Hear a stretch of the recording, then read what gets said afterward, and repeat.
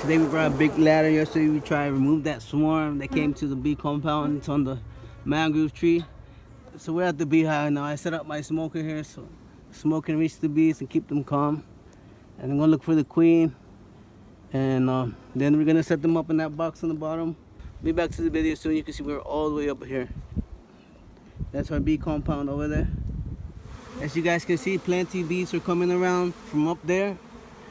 And they're swarming around the bee because they know the queen is inside here. So I'm gonna put my hand in. Please don't try this at home. This is dangerous. You see, now that we have so many bees around, it's hard for me to see her.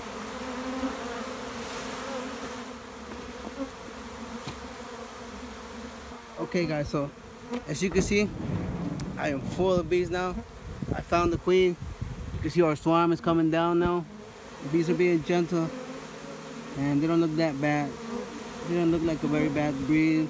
I'm also gonna set up the hive, put new combs on it, and I'm gonna shake these bees in so you guys can see.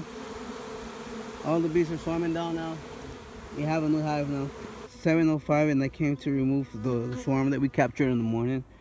You can see we don't have no bees up there no more on the tree, and they're all in the box. So I'm gonna just move them to the bee yard. I put a frame with food on it. You can see how many bees are swarming on it. Wow, it's awesome. Okay, so I got the queen in here, and it's time for me to let her go out.